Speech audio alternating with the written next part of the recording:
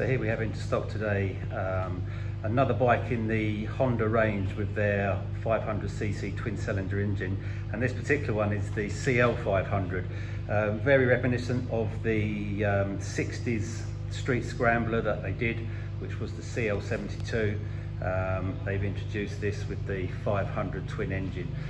This particular one I think is in the best colour, the matte laurel green metallic, really reminiscent of a 60s 70s scrambler with the high level pipe, all the blacked out exhaust engine and whatever, and the gaiters on the front. We'll go around the bike. It's a one owner bike, done about 2,800 miles. We'll get that in a moment. Honda service history, really good condition. There's nothing really to show you other than showing you the bike. We'll start off here at the tank. No marks, scratches or dents. It comes with these knee pads as standard on these. Seat swabs all very good, as you would expect with a one owner bike, done 2,500 miles or 2,800, something like that. High level pipe, no marks at all on the pipe or on the engine casings or anywhere. Coming around to the front of the bike, it has a LED headlamp.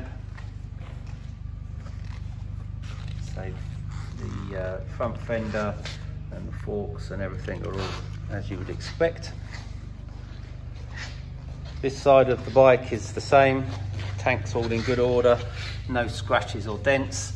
The ignition key for these is on the side here, as it is with the whole range of the Honda 500 twins, whether it's this or the Rebel or the NX500, they're all in the same place. All in really good order.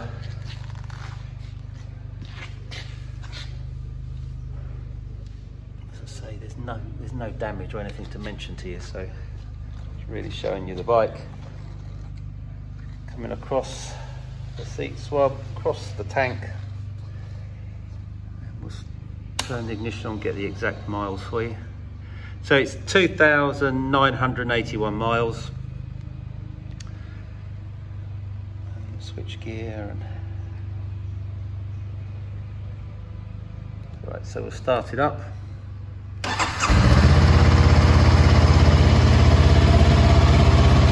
Show you the headlamp, the LED lights, and it also has the running indicators on as well. So there we go, a great example, Honda CL500 2023 one owner bike in the best colour, matte laurel green, and it's available now.